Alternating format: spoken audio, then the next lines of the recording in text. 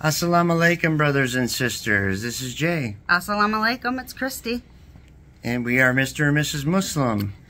Here we are from our motel room. Yes. It is Friday evening. They're making our video that we said we were going to make. Yes. Talking about a few things. Yep. I have a terrible itch. Sorry. My face is red. My arms are tan. It's been so hot here in Michigan, southern Michigan. It's been near 100 degrees the past 3 or 4 days. Yeah, it's been unbearable. Like I had mentioned in a previous video that, sorry, I'm holding the camera today. A previous video, having to move all of our stuff in the 100-degree heat on top of my sickness has been crazy. It's been brutal. But we're in the room. Yes, we're in a motel. Things are, you know, progressing. Yes. I touched on it again in a previous video where we're staying positive. Definitely. We're being upbeat. We're not having any self-pity. Not at all. And we are sincerely thankful and grateful, and we feel absolutely blessed for the donations to our GoFundMe, for the kind words, for the prayers. Yep, all the support. Yeah, unbelievable. Thank you so much. We just cannot thank all of you enough. We'll never be able to thank you enough. No. It's been amazing. It is amazing. Yeah, I was thinking today, and I mentioned to Mrs. Muslim that it is a blessing that we have gotten to know, even just through comments on our videos, so many of you all around the world. No way would I have even just tried to think that one day we would be being able to reach and touch millions of people, well, you know, lots of people around the world, and people that would want to respond back to us and interact with us and things like that. This is definitely not something we had ever really thought about or planned. Even before we became Muslim, I mean, making YouTube videos and sharing our experience and things with just anybody in the world, that's not something we thought of. Yeah. It's crazy.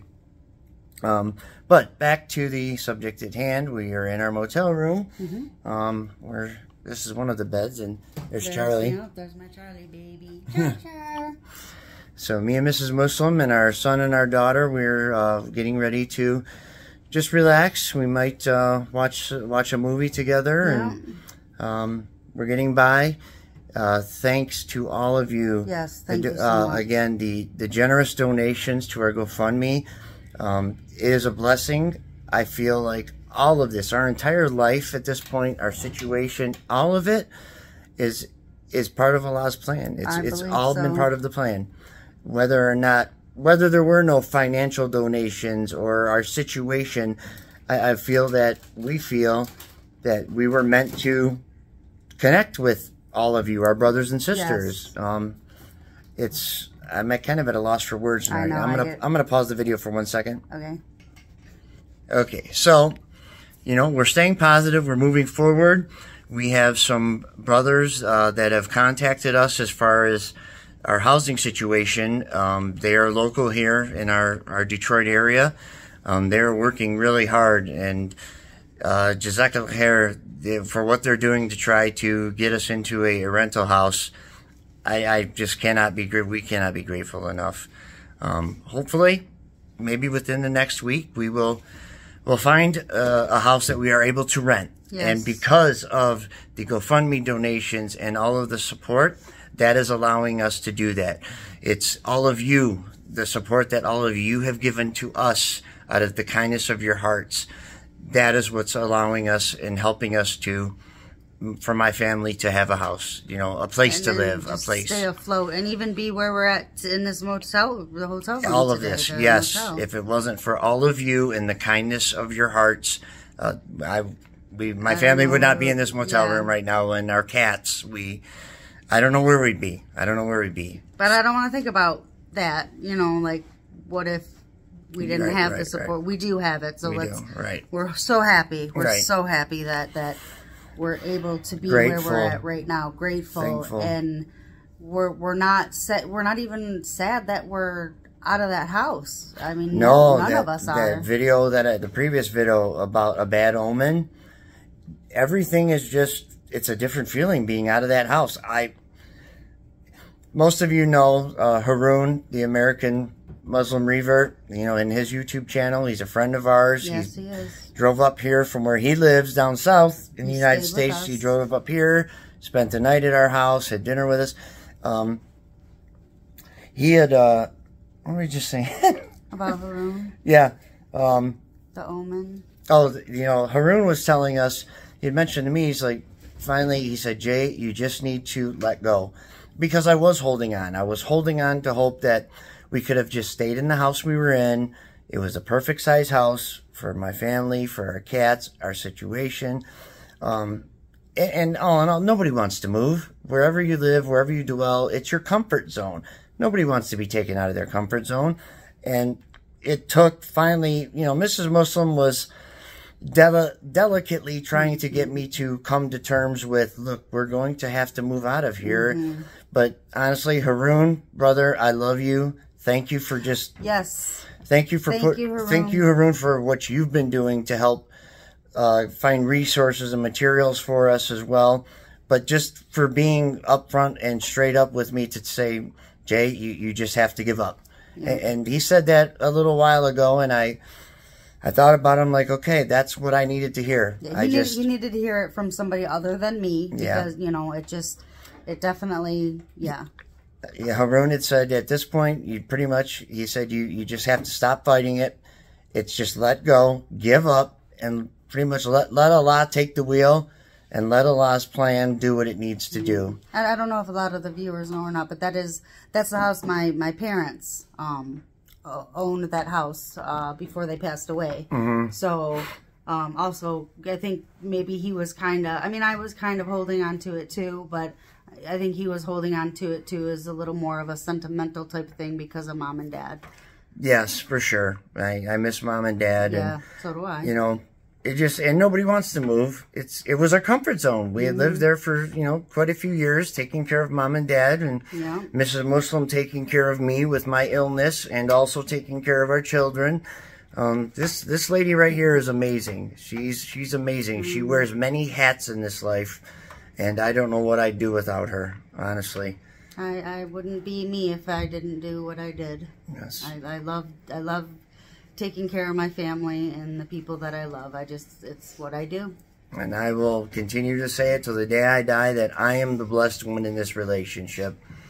I don't know how Allah feels that I deserve her, because I sure don't feel like I do. But anyway, so a couple things I wanted to touch on. This is a quick one. I know we've been over this before, and many viewers have said I do not need to bring up old topics, but this is just a quick little one. It's about the beard, and this is just for the new viewers that come across the videos. As you can see, originally I shaved out the middle. I had the long sides, but I am indeed growing it out, so no reason to fret. I'm growing the proper beard. A lot of people have asked, you know, have we applied for assistance, financial help? Absolutely. We've been working on it. It's time consuming. It just takes time. Yes. Like my disability application, that's at 82% now, which I applied for in December of 2021. All the government programs take time. They just take time. And being sick for 4 years and not being able to work, the main reason I had not applied for disability sooner, we didn't expect I was going to be sick this long. We thought the doctors would have had me figured out, my disease or my illness, whatever it is, they would have had it figured out locally.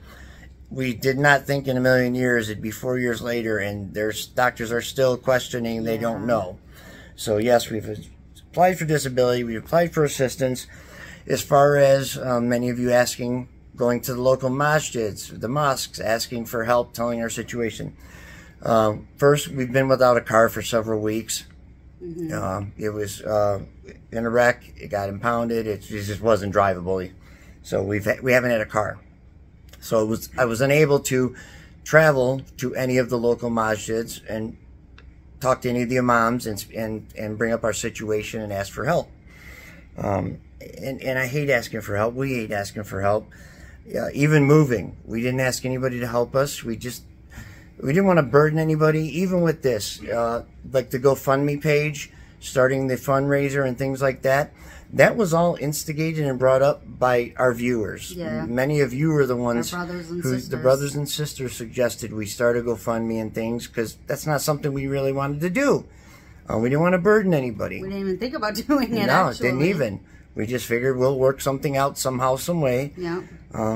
But that is why we started the GoFundMe, due to the viewers, our brothers and sisters, saying this is what you need to do. Actually, a lot of the information that's been given to us, offered to us, has come from all of you, the brothers and sisters. To go to the masjids, to go here, ask for help, look for resources, start the GoFundMe. Again, that's another piece of the puzzle that, thank you, without all of you and your support and information, I don't know what we'd be doing. And suggestions. And suggestions. Yeah, take a turn holding this for a second. I don't know if you're able to. Yeah. Oops. I'll scoot back. If I don't cover the camera. So without a vehicle, driving to the local masjids or local mosques, talking to the imams, that wasn't an option. But I had called several masjids in our area, called several mosques. Nobody answers the phone at the mosque. You generally have to leave a voicemail, which I did.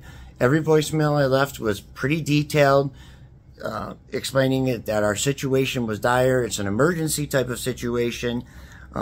If any resources or information are available, please contact us back. My phone number. I didn't get any return calls on anything from any of the masjids. I don't know why. That's just what happened. Let's see here. So we talked about researching and getting assistance, things like that. The masjids, I did mention in the last video, again, maybe possibly that house being just something evil or bad in that house. And how our kitty cats now are completely different, completely happier. I almost kind of feel as if now that things have settled, you know, this happened a few days. We've been moving now for 2 or 3 days. Sorry. I know. It almost feels like a bit of a relief, something that we're out of the house. Yeah. Is it just me? No, it's hard to explain. It's just of course I didn't want to be removed from my comfort zone, but there's a better feeling being out of that place. Yeah, I'm not sure why. Like just everything, the aura, everybody's just our attitude, the attitudes, mindset. the mindsets, everything is just different. Even though we're in a motel and things, but being out of the house is better. Something is better. Something is better. It is. I don't know how to explain it. Let's see. I have some notes that this is what I'm looking at that I wanted us to talk about. As far as the people that own the house, here's a quick rundown. Are we already 13 minutes in this video? I guess so. Okay. As far as the people, what happened was, it was her parents' house. It was Mrs. Muslim's parents' house. We lived there, taking care of them. Their house, they had a reverse mortgage on the house. After they had passed away, the house went into foreclosure. There was a 6-month buyback period that you're allowed to stay in the house for 6 months after the foreclosure to have the option to buy the house back. But we didn't have the funds to buy the house back. So the owner of the house, when they bought the house at the auction, they came by, we spoke to them. We said we'd be interested in renting it, this and that. They were fine with it. They said they would absolutely work with us.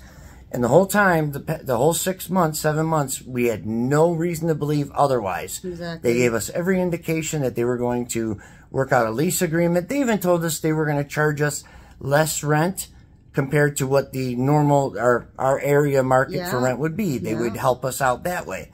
Great, cool. We talked to them. We kept in touch with them. Anytime we said, yeah, come by the house, see what you want, do what you want. They came. They did come by, you know. Where's my note here?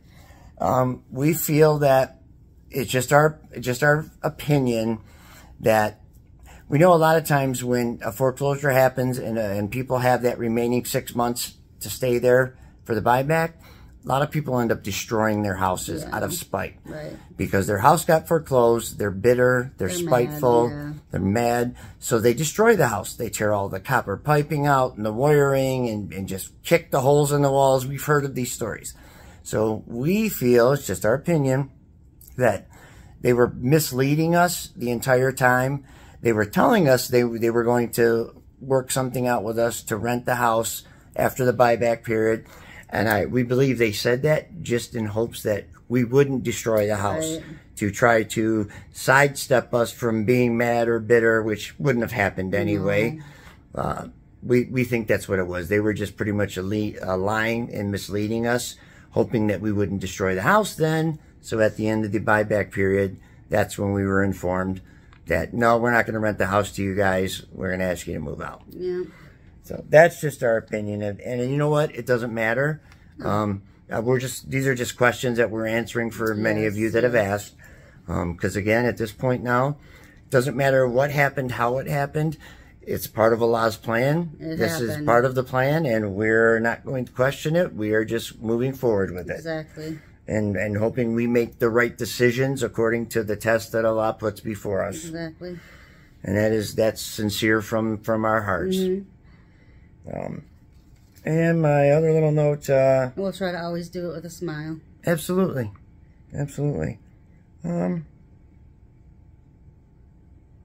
I think I pretty much touched on the few notes that I wanted to bring up. And again, on all of our videos, in the description is our GoFundMe, is our mailbox address, and our email address. And we encourage any of you, all of you, if you want to just shoot us an email, send an email just to say hello. Yeah. Just to say hi, whatever the case may be. You know, so many of you have reached out to us through prayers, through kind words, through donations. Feel free to just reach out to us on a personal level, on an email if you'd like. That's fine. That's why it's there. That's why it's posted.